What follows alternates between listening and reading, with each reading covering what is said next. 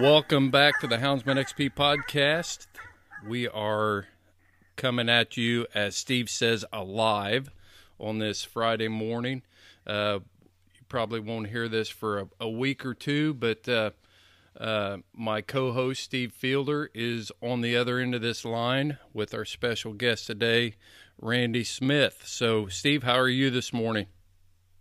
I'm just doing great, Chris. Life couldn't be better. Just enjoying the sunshine down here, but secretly I'm on a trout stream in North Carolina in my mind, I guess. But just glad to be alive and glad to be on the Houndsman XP podcast, and especially excited about our guest today. Well, I can tell you that the pollen is definitely in the air, the spring bloom here in Indiana. We've been dealing with some drainage issues the last few days, and we're not talking about creek drainages, we're talking about in our throats. So we're coughing and clearing our throats and different stuff like that. So we will muscle through this thing, but we've got our signals down now. Oh yeah. Everything's good to go. I think I have my my signals here. Yeah. I'm getting to be a real techie on this stuff. You know, I mean. Yeah. Well, Steve, I'm going to really? tell you what. I'm just gonna tee this up here for you, because our guest Randy Smith is somebody that you've developed a relationship with. And I'm going to let you just pile right on this thing. So go for it. Oh, yeah, Chris, I'm especially excited today about our podcast because back in 2016, I was privileged to go up to Greencastle, Indiana at the request of UKC to judge the bench show up there at the World Championship. And Alan Gingrich with UKC asked me to bring my boots and lights that he could use to judge on Thursday night, which I did. I went out and judged the cast of dogs. And then on Friday night, they have a custom of asking the old timers to go out and sit at the trucks with the backup handlers as the dogs advance. The event's getting more serious at that point, and they want the judges to be able to concentrate on the four handlers and four hounds. So I was privileged to go out and sit and listen to Randy Smith's Biffy Sue female, and she won the cast that night, and then ultimately won the World Championship in 2016. And at that event, I was privileged to meet Randy for the first time. I'd heard about him through our mutual friend Terry Walker, who fishes with him, and I also met Randy's partner Tom Strang, who is just a terrific guy. And one thing led to the other, and then when I decided I was going to try to see if I could train one more puppy in my lifetime. I know that sounds a little morbid. I'm not exactly, as my mother says, one foot in the grave and the other on a banana peel. but you know, I realized that the hills were getting steeper and the swamps deeper. But anyway, I talked to Randy, and Randy informed me about a litter of puppies that he had coming, and one thing led to the other, and man, he picked out a nice pup for me that I've really enjoyed. And so our relationship has grown around the dogs. I was privileged to do an article for American Cooner magazine about Randy's Lone Pine Kennel and his experience with the tree and walker dogs over the years. And then here we are with the podcast, and we're looking to talk to breeders and talk to people that are deeply involved in the hound sport. And I just think Randy's going to be a great guest. And Randy, it's really good to have you aboard with us today. And I'm going to let Chris lead the interviewing process of this thing, but I just couldn't be happier that you're with us. Well, thank you. I feel privileged to be here. Well, Randy, we tried to record this podcast one other time, and we had some really good content. and the elements and the conditions weren't the best. I was trying to record off of my recorder and in the middle of a rainstorm while sitting in my truck on Bluetooth. So it sounds like we're going through a hailstorm. So I'm glad that you agreed, and I'm really grateful that you agreed to take some time out of your busy schedule to come back on the podcast.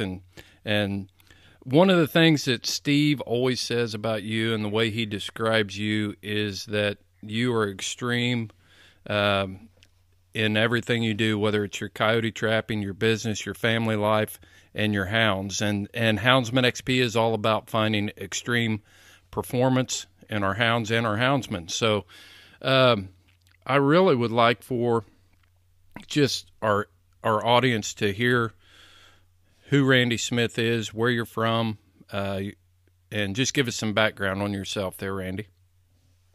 All right.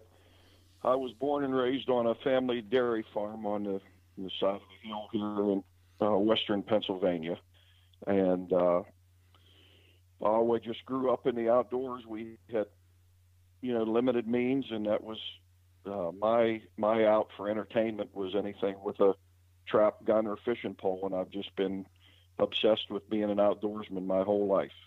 So that was my beginnings. I mean, I started out having a real love and desire for trapping, and that led to me getting into the hound sport by just being a fur nut, so to speak. So that's how I got started coon hunting.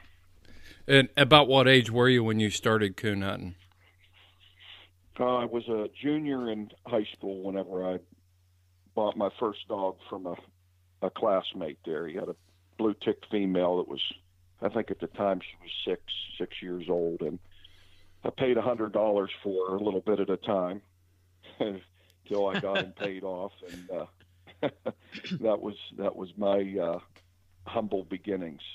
That seems to be a common thread among beginning houndsmen that we've talked to so far. I know it's my story. The first grade hound I purchased was a payment plan option.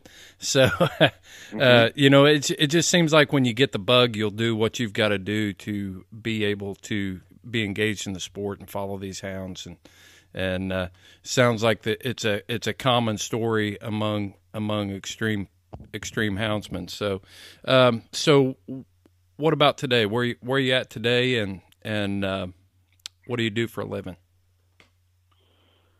My wife and I built our home on the family farm there, and I own a pest control business. We have, give or take, a minimum of like 6 employees normally through the spring, summer, and early fall months, and then we're pretty much done through the winter time. So that is good for an outdoorsman, to be, have almost half the year off. So that's good. But we don't look at it as time off. I still, try to hit it as hard as I can every day, whether we're working here. I mean, I tell people that, I work really hard at what I'm doing, whether it makes any sense or not. Well, before we dive into those Lone Pine hounds, Randy, wintertime, you talk about, being an outdoorsman. So what other types of things do you pursue, or other types of outdoor sports do you engage in? No, I still trap, through the winter months, take trips to anywhere from Maryland to the Midwest to Georgia to Louisiana. I've trapped in a bunch of different states, but those are the most common ones I've been to here in recent years, either trapping coyotes or red fox or otters and bobcats in the south there. And I've done live market trapping and fur trapping and trapping for hire, and anything I could do to make a buck. Does your pest control business include nuisance wildlife control, or is it just bugs and such? It does. Yeah. No, it's insects and wildlife and bat work and all encompassing. If people call here with a pest related issue, we can pretty much handle it. You know, one of the things that I dealt with for years and years as a conservation officer is nuisance wildlife calls, and I would tell people that, you know, my job was law enforcement. It wasn't pest control, you know, in a way that was where I was trying to help them. So we constantly referred people to nuisance wildlife trappers that we had licensed and ready to roll to go out and help these people. So that part of the job is something I'm pretty familiar with. Yes. Yeah, the lion's share of our business is insect work anymore. They've licensed a lot of nuisance control trappers now in Pennsylvania, and it's made it so that there's a lot of people doing it, so there's less work for each of us. But we just take it as it comes, whatever. But we do quite a few bat exclusion jobs through the summer, and skunk work in the spring and in the summer when they're tearing people's lawns up and things like that. But the other thing that I really enjoy doing is Steve already mentioned it, Terry Walker and I, and lately another friend of mine, Gail Preston, have been going to Canada fishing for the last several years, and I found a spot in the Northwest Territory that has ruined me for all other kinds of fishing. It's a northern pike heaven, so to speak, if you like to pike fish. And so that week or two of going up there each summer is something that I think about daily. You know, that's something I really enjoy doing too. But Randy, if I can jump in there just a minute, buddy. This is the Extreme Performance Podcast, and tell Chris and our audience a little bit about that last trip that you guys had up there and the temperature and et cetera. Well, I went to Great Slave Lake in July with Gail Preston. Terry Walker couldn't go, and so he was upset that he missed a trip. So Terry and I, more so me, I guess, decided to go again in September. And when we flew in, I think it was the second week, we're still in the single digits of September, like the 7th or something like that. We flew in. We had to fly in right off of the water. There was such a snowstorm going on there, and it didn't get any better the whole week. It was in the teens in the morning, and it was brutal fishing from daylight till practically dark every day. Steve, some people, as I understood, stayed at camp, but there were the extreme ones that stayed out there from daylight till dark. Yeah, explain. Describe how Terry Walker. Yeah, Steve, describe how Terry Walker described Randy fishing. That was funny. He said he's an animal. he said the guy never quits. I figure when I'm up there, that's what I went for. So I'm going to fish in the summertime. It really never gets dark there whenever we're there. So we start fishing pretty early in the morning, and when it it's no more than dusk all night. But when it gets to that point, is about 11 o'clock at night, and we fish from practically daylight in the morning till 11 o'clock at night. Yeah, so 23 hours. 23 hours of fishing a day. I think that qualifies for extreme, don't you, Chris? Yeah, no doubt. I tell people when I start to see pink elephants swimming across the lake there in the evening, it's time to go back. Yeah, I'm surprised you don't move up there when it's dark 23 hours a day so you can coon hunt. Yeah, well, I don't think raccoon lives up there. That's pretty tough conditions up there most of the year. Yeah. Well, and in your spare time, though. And in your spare time, you've got this little hobby where you develop world champions in the Treem Walker coonhound breed, and that's what we're here for today, Randy, is to talk about those Lone Pine Treem Walkers that you've been breeding. So, how many? just give us some background on Lone Pine and that line of dogs you're hunting up well, there. Yeah, one quick correction. Whenever people say, "How did you?" or "I," or that's not involved in this whole long story. It's we. I've had so much help and support from, too many people to mention, besides Tom and Rick Strouser and, John Brundage and Dale Montgomery and the list, could go on and on about guys that would drop everything they were doing and drive a female clean to Mississippi and turn around and drive straight back and in a rainstorm to and from. And, just when Tom and I started breeding dogs, we decided right from the beginning that even though we didn't have the funds, that we would come up with them to try to use the best stud dogs or, have the best breeding stock that we could get. And so, I just want to make that clear that I've had so much help and been blessed with such good friends and family. And, my wife, Carrie, she's a saint. So, and, that's, I just wanted to say that, because it's so many times people get caught up in me, Right. That's not what any of this is about. That's very, very noble, Randy. And, I can't echo that enough. I mean, it's the most successful people I know are unselfish in this sport, and they're willing to help people and, work as a team for a common goal. My wife's name is Carrie as well. I've been trying to talk her into getting on a mic and doing a podcast with some of the wives that may not be direct houndsmen, but they've definitely played a role in supporting casts. And I think it'd be a hoot listening to some of their stories and getting some of their thoughts. So getting some of their thoughts about why in the world are these guys doing this.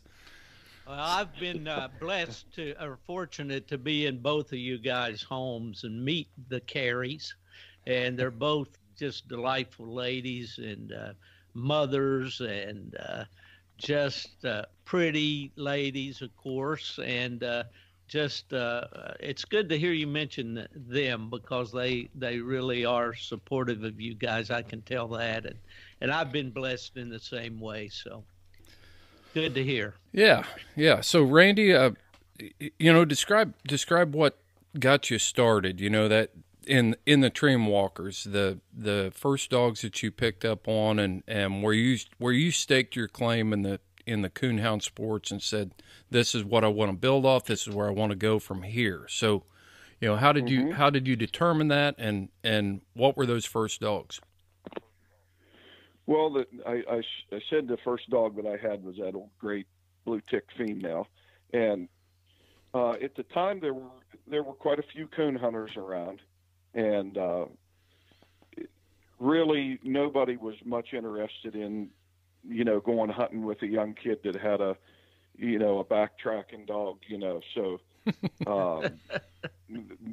Joe Hartman took me in, and I was in school with his daughter, and we were dating a little bit, and I met Joe that way, and he was glad to take me. He wasn't worried about whether or not, I would go back to his spots or none of that nonsense. He was just glad to take a young kid coon hunting, and he had a walker dog that he caught hundreds of coons with, and, at that time, fur is what, everything was about, really. And about what years would that be, Randy? Just so we know. That was 86, 87.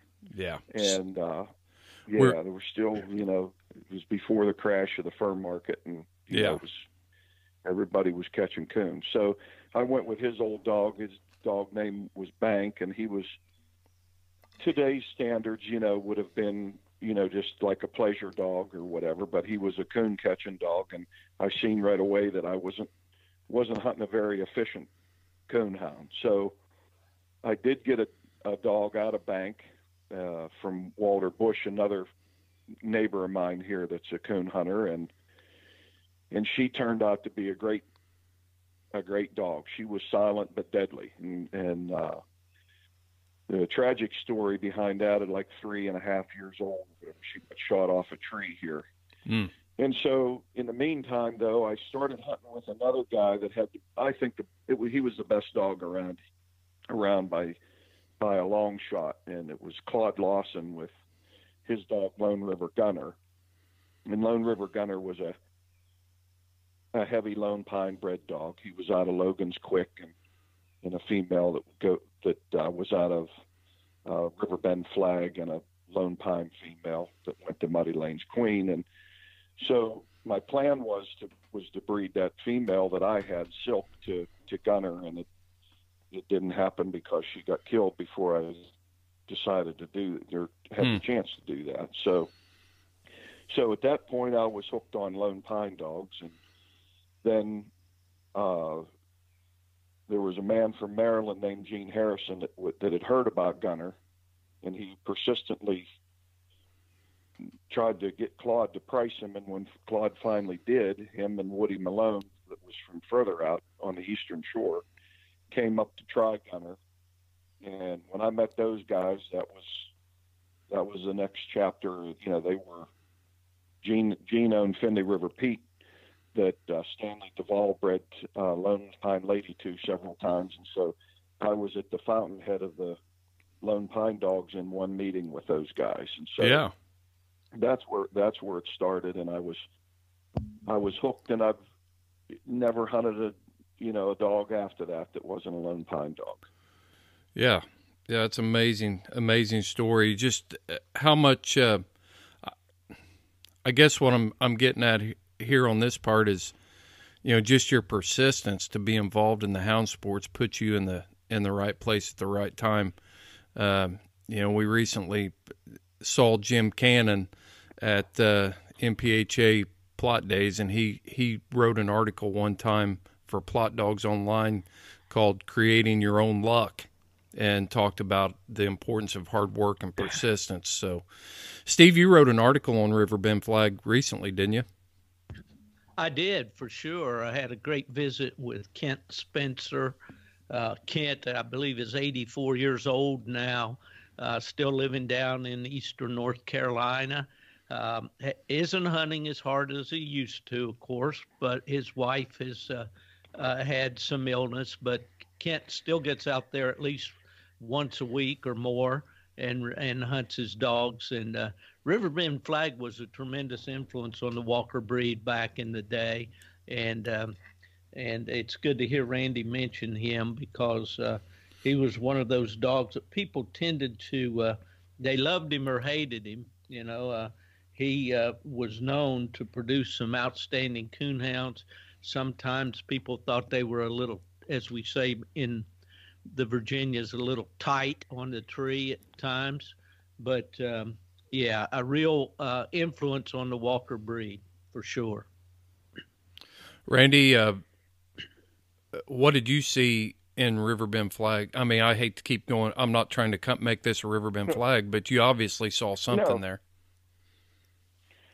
Well, I mean, I just knew what I saw whenever I hunted with Gunner, and I owned grandsons and daughters of Riverbend Flag, after that. And, all I knew is this, dog that could be in the back of the truck in a box that didn't even have an air hole in it, and he would strike a coon out of the inside of that box going down the road at 35 mile an hour like he was looking at it. And, I was just, that dog there was what set the pattern for me in the future on, a future goal for a coon dog. I mean, he was loud and big and an awesome reproducer. My line goes back to him, and it's a shame that he went sterile early, because I had females that I would have loved to have bred to him that I didn't get to. But he would definitely leave an impression on you. Well, in our interview before, you had mentioned some important traits that you always look for.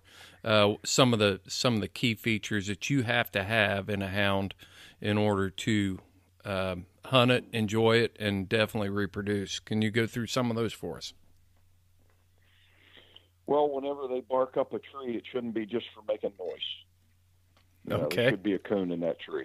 So, that going through the motion stuff that some guys refer to as action-packed or what have you. I'm not, that I'll run the other direction. I mean, it's the ultimate goal at the end of the, all that is to have a coon in that tree. So when I'm looking for a stud dog, accuracy is usually, priority number one. And if I breed to a stud dog that's accurate, that's a hard, wide hunting dog that, has a coon whenever he's planted, I'm interested in seeing more, pedigree, offspring, all the above. And in your opinion, what does it take to get a dog that's accurate like that? What are some of the things that have to happen before that dog, he locates and he starts treeing?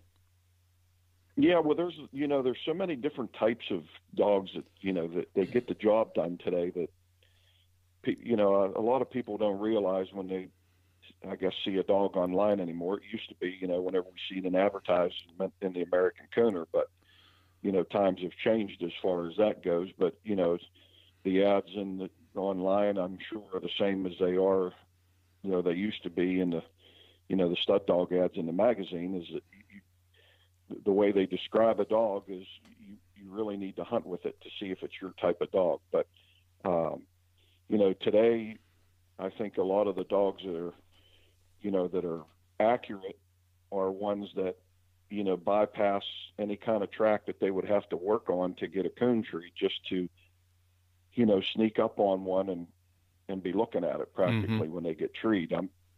The dogs that I've tried to breed through the years would, when you turned them loose, they hunted hard, but they were looking for a coon when you turned them loose. And whatever kind of coon track they come across first, they tried their best to tree it. And that's just the type of dog that I've been breeding for years, and that's what I have here. And, sometimes that's, not the type of dog that's winning today, but they do tree a coon whenever you turn them loose, and they hunt hard and wide whenever they need to, but they take the tracks as they come to them and do their very best to locate that right tree. And, that's something that I would rather see a young dog develop a little bit slowly on getting treed fast, but more importantly, be treed right. Right. Gary Roberson was on our podcast here recently, and he's hunting out there in central Texas in the hill country, and hunts in West Texas some. And he made an interesting statement during our podcast. He said there are a lot of things that have to happen on the ground before that dog ever comes to that tree. So he was talking about tracking abilities and the intelligence to be able to sort those tracks out in pretty adverse conditions out there. And it sounds like you're kind of in that same ballpark there with what you're looking for. Yeah, well, when you have to, when you're breeding dogs and you like to coon hunt, you want to hunt what you breed, you have to breed the kind of dog that works well in your terrain right there. And we're in the mountains here. We're in just like a medium coon population. You don't shine a light around and see a bunch of coons sitting around, but on a decent 2-hour hunt around here, you can tree 3 or 4, maybe 5 coons if they're moving real good. So we got enough coons to tree, but they need to be looking for a coon when you turn them loose, and they need to, work up whatever coon they come across. So, that's the kind of dog that I have.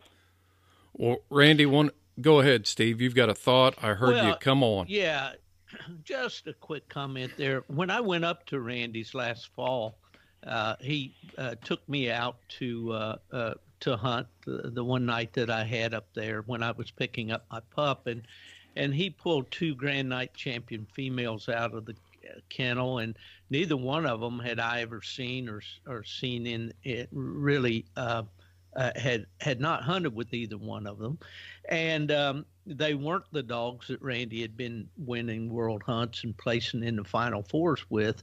But nonetheless, they were dogs that we hunted them individually.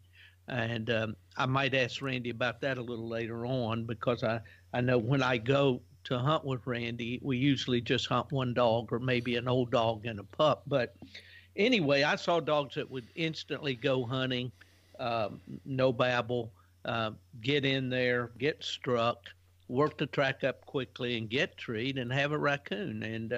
And I think that was what I was looking for in a pup.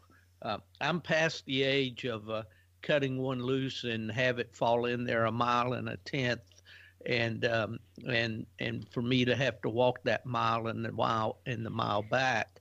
I appreciate a dog that hunts with me and so forth. So that was what I was looking for, and that's what made me want to have one of these Lone Pine puppies. So I can just testify, and this is not an advertisement for Randy's Kennel, but I can testify that that's the type of dogs that he hunts. And personally, I've always liked a track dog that will tree better than just a tree dog. And so, at any rate, I think that's what you're trying to say, Randy. Yeah, just a country dog that that works hard every time you turn them loose. I mean, it's hard not to enjoy a type of dog like that. Well, Randy, I think we've heard the type of dog, and maybe that goes against some of the current philosophy on hounds, but let's talk about your Lone Pine dogs. I mean, that type of dog has served you very well, and you've got one world championship under your belt. So that was 2016, is that correct? Yes. Yeah, 2016, but maybe some of the things that are overlooked or we don't, are kind of hidden in the weeds here. How many Hall of Fame inductees do you have in the Tree and Walker Hall of Fame? Two. Can you describe those dogs? 2 years, yeah, Honey Buns was she was out of my old cowboy dog and a daughter of Lone River Gunner that we already mentioned. And from the first time that Dale and I bred her, she was a great reproducer right out of the gate. We bred her to Crow and Grant's Cutter the first time she was bred, and it was a litter full of coon tree and accurate coon dogs, and she was bred to a couple times that it didn't work out, but she was on the top reproducers list for the better part of her life. And then just in April, Lone Pine Track Girl was inducted into the Hall of Fame, and she was just about the same way. She had a little more chance at national competition than Honey did, but Honey would have been well deserving of that also. But Girl got in the Final Four of the UKC World Hunt in 2011, and the year before that she was in the top 20 also. So, and that's the two that I've had in the Hall of Fame here, and I feel very honored to have my peers vote them in. Yeah, we're going to do something a little bit unorthodox here, but I want you to try to put your phone on speaker and see what kind of sound quality we're getting there. This is a podcast, so okay. This isn't some type of big Radio City radio show, so let's see what kind of sound we get there as you're doing that. But okay, let's Is that better? That's great. Yeah, we'll talk, and we'll see. If it's not, I'll tell you. So okay, go ahead. Go ahead, Chris. Yeah. So, Steve said he wasn't going to advertise for Lone Pine Kennel, but you've got a lot of stuff going for you up there, Randy, and I really do want our listeners to know. I know you're going to try to be humble about this, and but just describe how many world championship Final Fours have you been in? Girl was the first one. Then Biffy, I got another call coming in, so if you hear that beeping, that's another snafu. But Biffy Sue got in the Final Four of the ACHA World Hunt in 2015, and Baby was in the top 16 of that hunt also. Then in 16. Let's see. In 16, Sue won the world hunt, and Baby was in the top 20 also. And then in 17, Baby was in the final four, and in 18 she was in the final four again. And I think in 2000, maybe 14, Aileen was a female that I had, and Rebel, they both got in the top 20 of the UKC World Hunt that year also. And then last year, I believe, I'm sorry. I thought you were through. Yeah, no, let's see. In 18, 2018, we went to the ACHA World Hunt in the spring and shot, and Baby got into the top 20 in it. And then then Rick went to the World Hunt, UKC World Hunt, while Terry and I were fishing in Canada. And then in October we went to the PKC World Hunt and shot, and Baby got into the finals at that hunt too. So Baby's been a world finalist six times as a 4-year-old. Yeah. So, I mean, I would say that you're probably qualified to talk about breeding hounds. How many reproducers, historic reproducers, have come out of your kennel? Shania was the first one. She was the number one the first year that they did the top reproducers list. She was born here, and then Jim Kress, a friend of mine, campaigned and bred her. She was the first one. And then Lone Pine Cowboy was on the list. And then a daughter of his, Honey Buns, was on the list practically her whole life. Mm-hmm. Then Girl was number one for the past 2 years, I think. And Lone Pine Quickie was on there with Girl for about a year, on the same, top 10 in the country. So I'm trying to I think that's it for the top reproducers. Oh yeah, that's just it. That's yeah, and I do appreciate your humility, Randy, but today it seems like, and I'm no breeder. I've bred a few litters out of what I felt were exceptional females or an exceptional stud dog and stuff like that, and have gotten lucky a few times with breeding. But it seems like every time I would raise a litter of pups, somebody would call me and say, "Hey, I want a female because I want to breed them."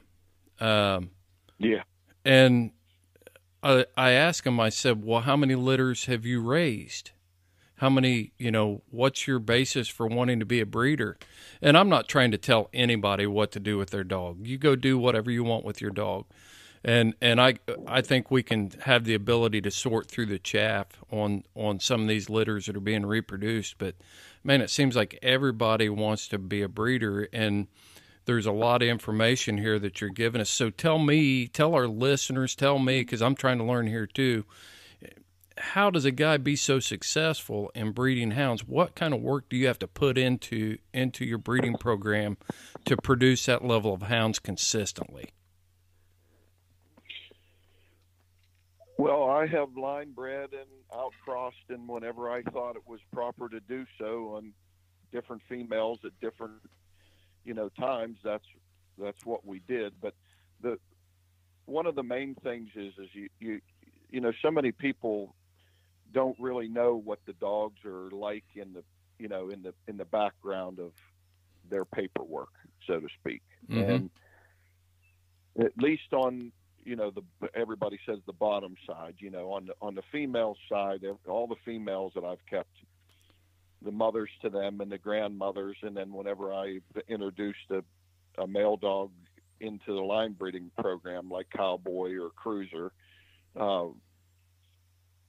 I've known what those dogs were like, and I knew what their grandmothers are like and their great grandmothers, and I've tried to consistently breed the same type of dog so that you're not, the gene pool is consistent, and you can't have weak links in that pedigree. And one of the sorriest ways to go about breeding is to say, well, I've got a female here that I really, or a male dog that, if I could just change them in this way or that, and I breed to a dog that's not like that, I'll be in good shape. And the main thing about breeding a female is that when you look at the parents of those dogs, if you don't say, I would be totally satisfied to have dogs in the future that are exactly like those parents, you shouldn't breed them.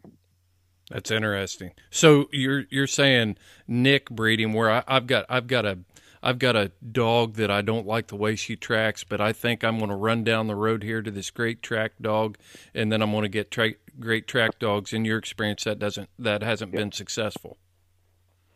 No, that's what I call the no plan. Oh, yeah. Yeah, I mean, that's just, to get to the short of it, if you're not totally satisfied with the male or female that you have, or if you own them both or whatever, you shouldn't breed them. Well, I think I know that there's. Go ahead, Randy. Dogs are dogs, and they're not perfect. But if a dog shows a sign to me right out of the gate that's something that I can't live with, they don't have, a good mouth, or, they say and it's not very common today, but a dog that would, pull a tree off of, from pressure or something like that. I mean, I've always been done with them. That's it. They might suit somebody else, but I'm not using them. I'm not hunting them. If I tell guys to say, they call and they'll say, well, which female would you like a pup out of the most? And I tell them that, I like all these dogs for what they are, pretty much the same, the females that I have, or they wouldn't be here. I wouldn't own them, I've had guys that used my line of dogs to move on with their breeding program, and they would say, is the female litter mate that you have as good as the one that I have or that's in my pedigree? And I just tell them, I sold that one. I've kept the ones that I've kept the very best that I could come up with. So that's my philosophy short in breeding dogs, is that, you need to be satisfied with what they are. And what satisfies one person is maybe a totally different dog to somebody else. Right. And that's great. That's what makes the world go round. Yeah. And it doesn't matter, in my opinion, whether you're breeding border collies, bird dogs, or, this is a relevant conversation, whether you're using your hounds to treat bears, lions, or raccoons. You've got a goal in mind that you're trying to accomplish with your hounds, and you've been able to successfully breed the type of hound. So that's why I'm enjoying this conversation so much. It's not necessarily like you said, everybody's got different desires for their hounds, but the basics of breeding are the same, whether you want that hound to track field mice or you want them to tree raccoons or whatever it is. Would you agree with that? Yeah. Or? Oh, I agree. Yep. I agree that,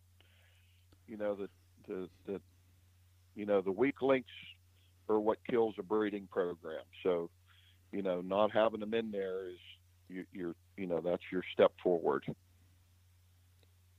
I was surprised recently to see a comment in social media by a fairly successful guy in the winner's circle at times, to say that to breed winners to winners, and that's the key. I think that flies in the face of what we're talking about here when we talk about building a program over a period of years.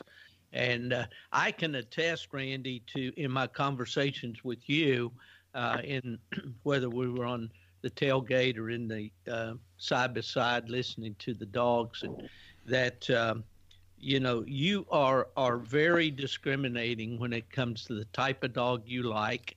And I think we talked one time about a particular stud dog, and you said, well, you'd like to read to that dog, but you knew there was an issue there with that dog, and therefore you wouldn't do it.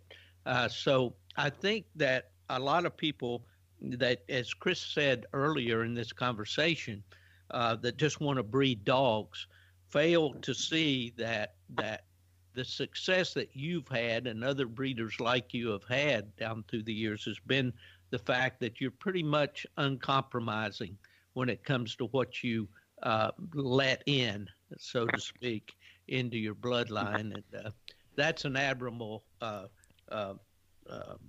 trait for me. I used to breed bear dogs. My father and I bred bear dogs primarily, and we also hunted them on coon.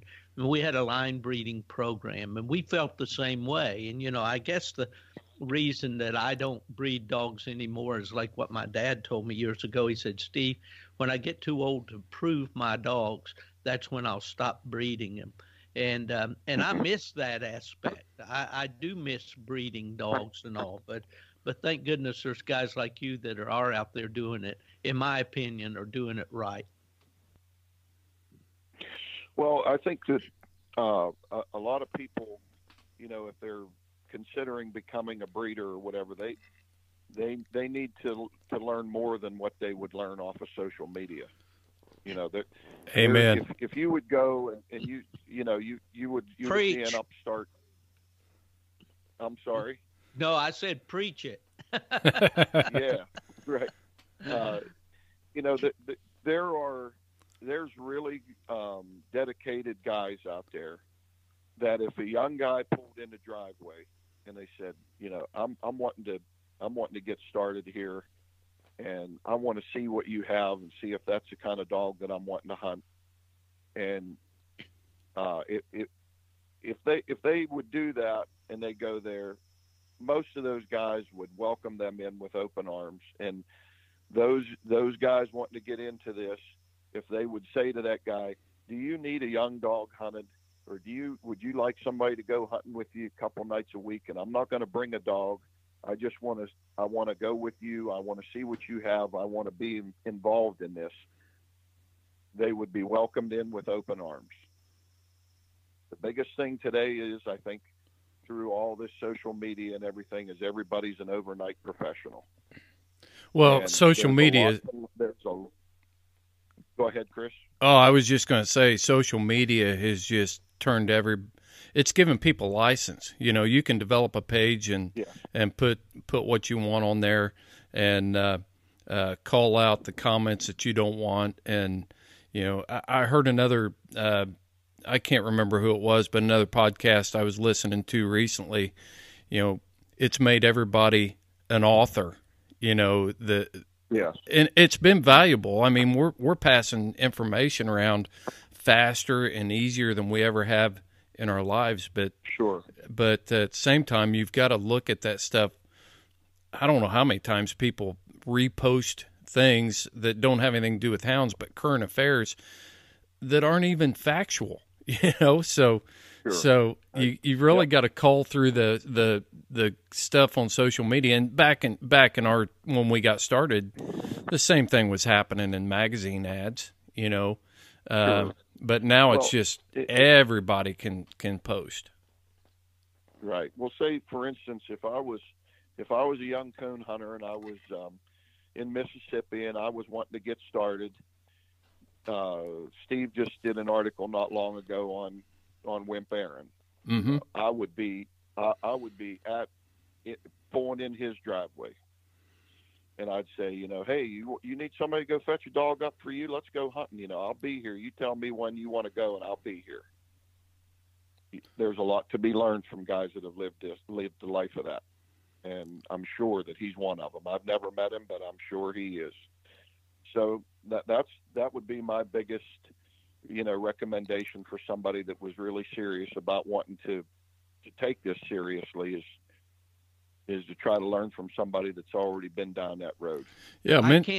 Let me jump in here a second, Do it, Chris. I can't resist this one. I saw this just recently. a young fella asking about, how to start a puppy. And he was asking honest questions, and you could tell that he was green as grass, as we say, about training coon dog pups. And so there were suggestions about using cage coon and how to do it and so forth and all that.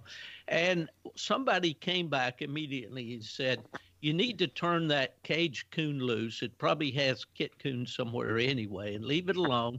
Take that pup out and find deer, drive around till you can find deer herds, and let that pup run, and just let him run deer all that he possibly can.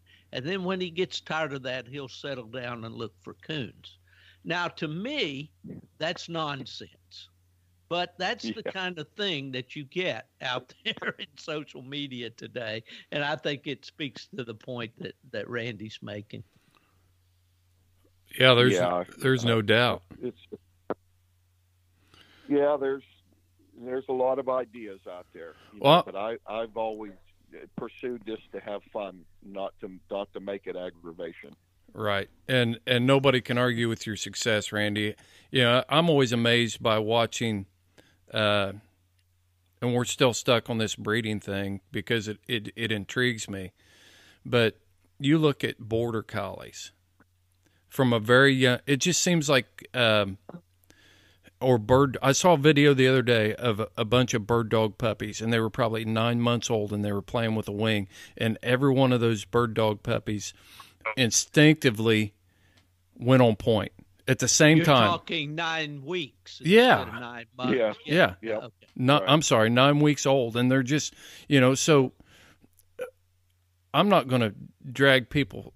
I don't want to drag anybody through the mud here because, like I said, I'm not a breeder. But how is it that border collies, some of these pointer breeds, and some of these other things are light years ahead of consistency and litters compared to our coonhounds? We're light years ahead from where we were in 1980, but still today we're still not seeing that kind of consistency in some of these other breeds. What do you think about that? Well, I think number one is that the guys have probably worked together maybe better to come up with a product like that. Okay. Coon hunters, are a bird of a different feather a lot of times, to put it like that. But I also think that a coonhound has to do so many different things in order for it to be acceptable. They have to do so many things. It's not just pointing a bird or, retrieving a bird or being soft mouthed at retrieving a bird or whatever. I mean, we're talking hunting, striking, trailing, locating the right tree, treeing, staying treed under pressure, off game to chase.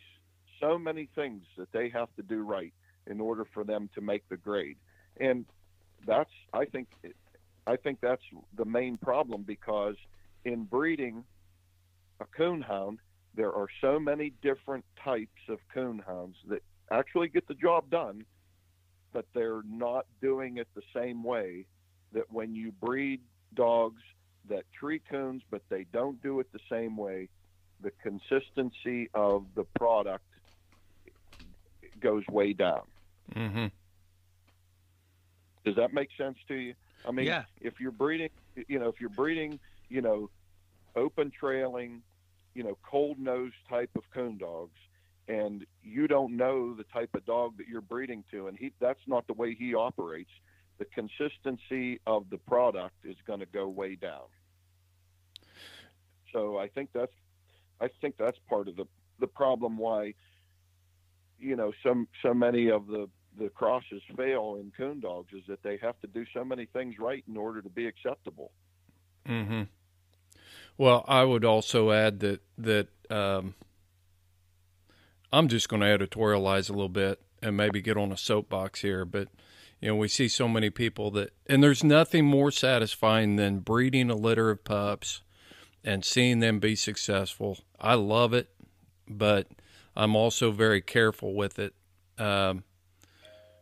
If you just want to go out and breed puppies, go breed Labradoodles. Go breed a. You can't. Yeah. You can't fail.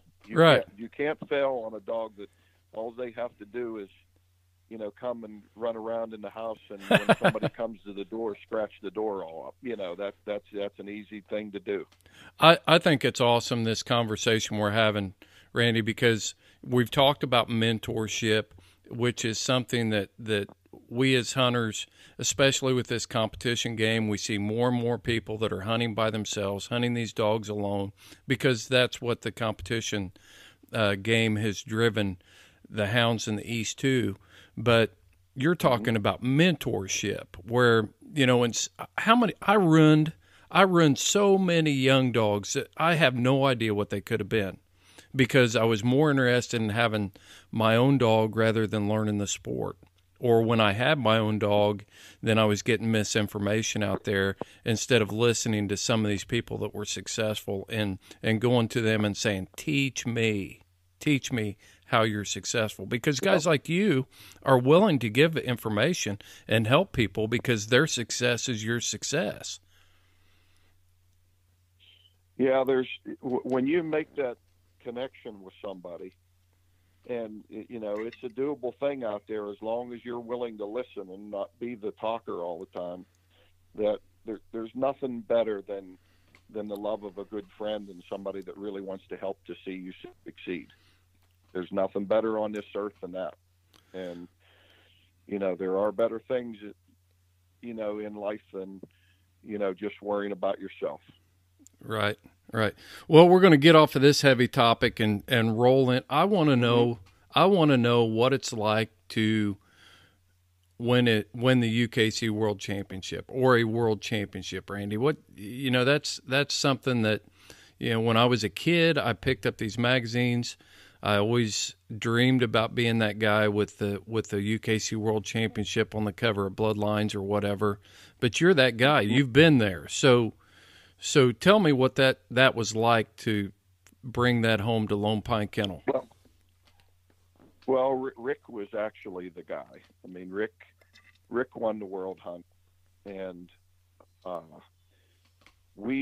sat in the truck at the 2016 World Hunt, and leading up to this, Rick was working his way towards leaving being a coal miner and coming to work with me, and we had a lot going on, and Rick hunted Sue really, really hard, and Dale did a great job of getting Sue off into off to a good start. But Rick hunted that dog when he had to get up at 3:30 in the morning, drive an hour to work 12 hours in the coal mine, and I don't think many of us know what kind of misery that is until, I don't personally, but then he would drive an hour home and hunt that dog. And he had never went to the World Hunt before. Mm-hmm. And he just went through it just like there was nothing to it, and He said, all I had to do was just strike and tree that dog. That's all I had to do. I didn't have to calculate. He said, the whole way going through them, unless somebody reminded me of what it was, he said, I didn't even know what anybody else's score was. So he's not your typical competition handler. So anyway, we got to that point, and we were in the final four, and it was just hard for me to believe it, that we were there. And we set up on a hill there in Greencastle, Indiana, and I don't remember exactly who all was at the trucks, and it was backup handlers and co-owners of, and it was a who's who of the final four. I mean, it was, Brian Whitted and Nick Brady and Jordan Westrick. I mean, these guys, they've been through it. And I'll tell you the truth, Chris. I had, my buddy John Brundage helped hook me up so I could listen to it on my phone, or at least get updates on through a text. I'm not too savvy when it comes to modern day electronics. And it's hard to describe, as that was clicking down, and it was a close cast the whole way through. And from where we were sitting, there was like never a moment when there wasn't dogs running or treeing somewhere, and they were scattered all over the place, and they hunted the full 2 hours in one spot right there. Mm-hmm. And when Rick walked up to that truck and I knew that he had won it, I mean, I couldn't be out there visiting with them guys when that was going on. It was too much for me. It was such an emotional thing to have, a dog there that you own generations after generations behind her, and you finally win a world championship. There was too much there to describe, really. Well, I think that kind of goes back to what we were talking about, and that's the reason why you described it. I mean, it wasn't a dog you went out and you bought. You bought last week at some other event and then had an opportunistic chance to win a world championship. You put generations and generations, and I was pretty hard on people about breeding dogs a minute ago, but that's the ultimate goal, Randy. And I can imagine how emotional you had to be. Yeah, Rick and I it was quite the moment for two best friends, for that to happen to, really was. It was great. And then, after that happens, I was in the Final Four with Girl in the past, and that was such a big deal for me. I'd just taken her off of, I had her bred to bone collector and just took her off of having pups, and she just went right through it like there was nothing to it and got into the Final Four. But after you do that a few times, unfortunately, you get, a little callous to what those first time feelings were, but I'll never forget it. Well, Steve, you've had more exposure to world champions than anybody I know.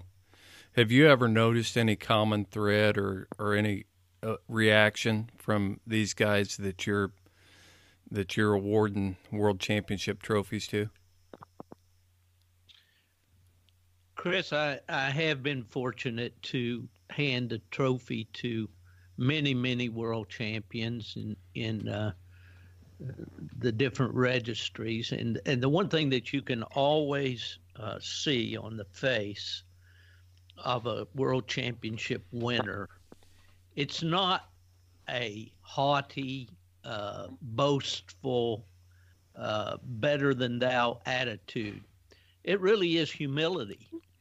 You can see it in their eyes. They're like, it's almost an emotional moment. And I can almost tear up here as I recall looking into the eyes and shaking the hands of those winners. It's a realization of a lifetime dream. It's an accomplishment that most of them never felt that they could ever do. They always wanted to do it, but that was, that's like winning the lottery, winning the mega lottery, to a coon hunter, to be able to say, I am the world champ. My dog is the world champion. And, I can think of different ones that have been totally speechless, unable to put their feelings into words. And, it's never, I don't think I've ever seen anybody stick their chest out and strut back and forth across the stage. It's always been a feeling of gratitude, a feeling of thanking those that made it possible. It really is a humbling experience. I know inside they're jumping up and down and clapping their hands, but outwardly they're very, very humble about it and very almost in a state of disbelief. Does that describe anything you felt, Randy? No, absolutely.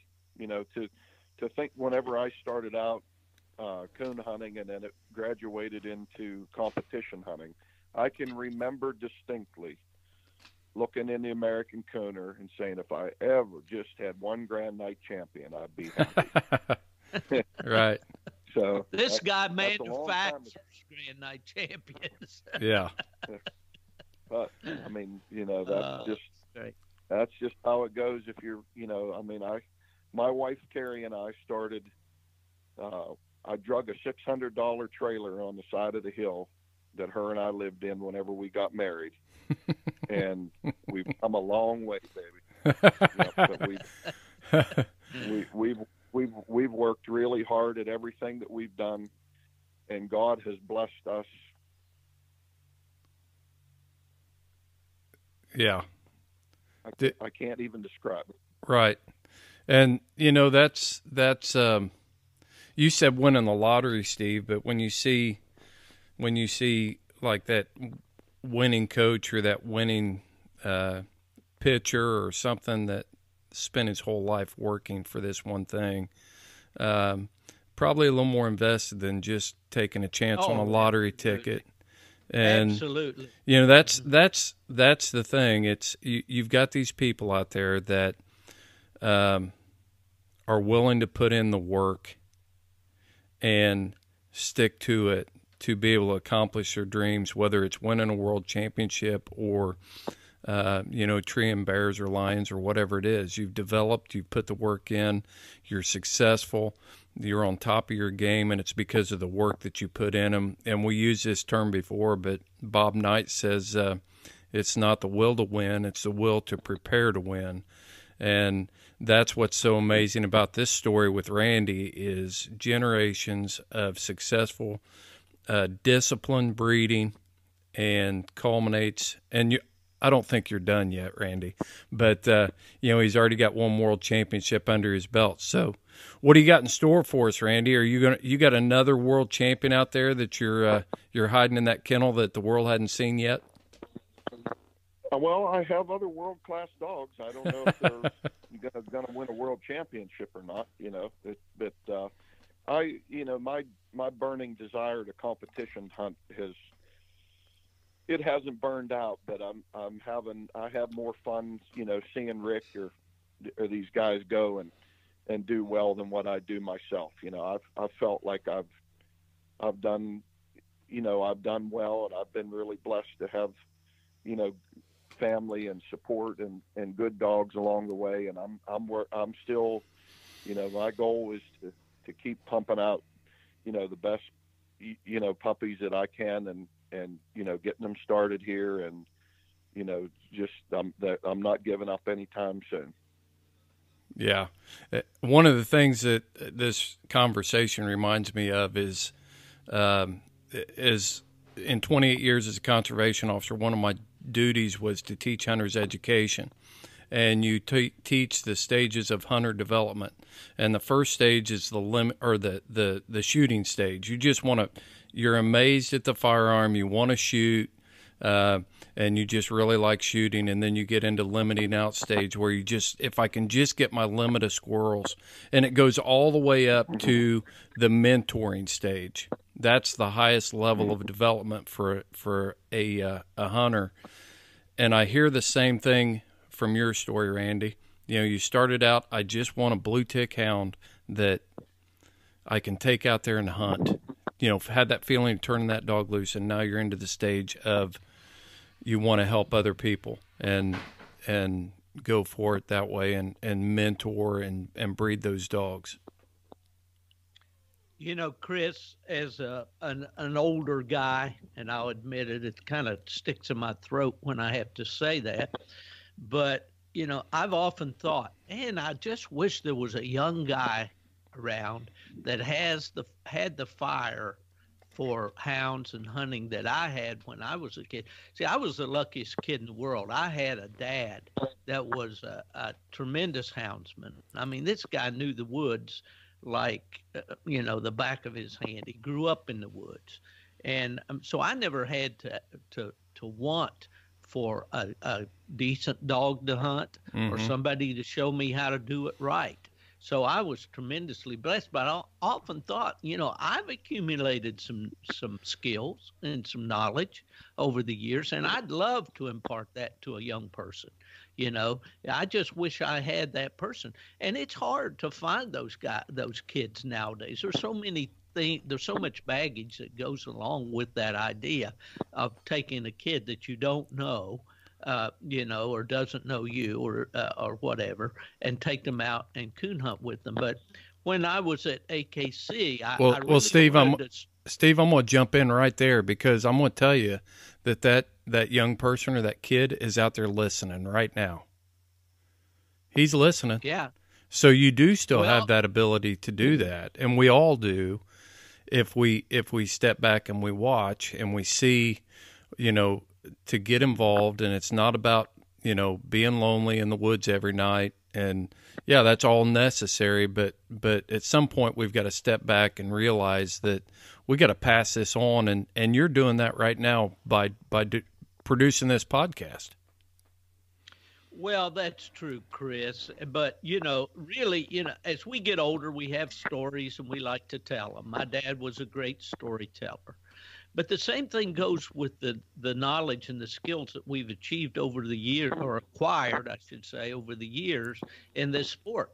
We want to share that. The older hunters want to share that knowledge. And it's not a condescending thing of, look, I know everything, you know nothing, do as I do, not, do as I say, not as I do. It's not that at all. And that's been one of the things that I've always wanted to do, that maybe I didn't accomplish in my career, is to have some kind of solid mentoring program, so that we could, get these kids started off on the right foot. And it doesn't have to be a kid; it could be a young hunter, right? Someone that's just, maybe he's a married guy and wants to get into the sport. Yeah. Well, if you guys don't mind, if I jump in here for a second. Jump in. I want to mention one thing, that how this all took place. Now, I met Tom Strang in about 1989, I would say, 1989, and he was in a wheelchair. And I met with Tom, and I started going to his house, and Tom said, "Randy, all I can do is talk to help you. But," he said, "I'll do everything I can to help you." And we've been partners ever since. We've never had an argument, never had something that say, we're going our separate ways. Never. Mm-hmm. Because we love and respect each other. And Tom has been, that guy for me. I didn't grow up in a family of coon hunters, and I didn't have anybody.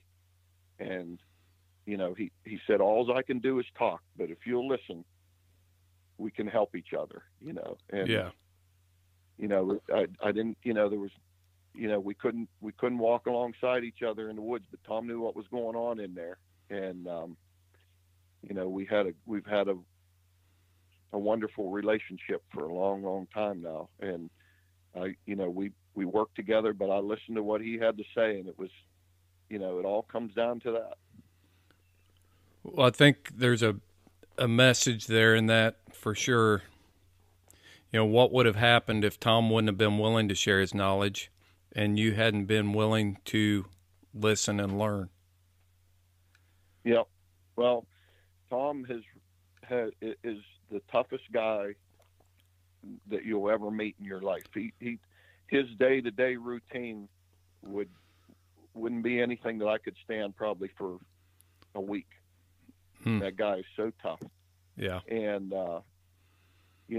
he's just been an amazing mentor to me. And there's people like that out there that are that are really willing to help a young guy get going. And it's just, I just see today that when these guys get started, they know everything right out of the get-go, and it's not serving them to not listen.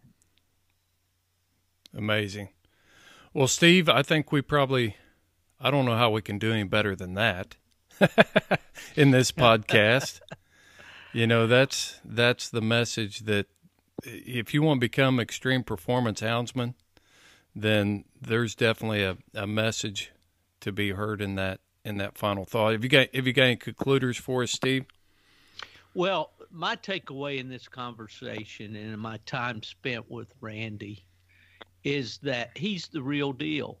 And he is extremely dedicated to breeding the best coonhounds that he can.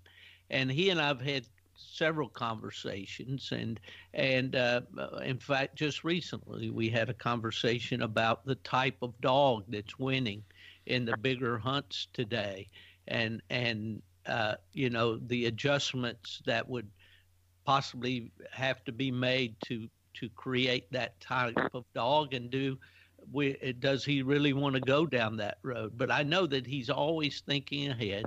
I know that he's extremely dedicated to his lone pine tree and walkers and everything else he does in life. And I just think he's been a great guest for us today. And I've enjoyed this, as I always enjoy my time spent with Randy. Yeah. Randy, you got any concluders for us? Well, I just think that you guys are doing a great thing.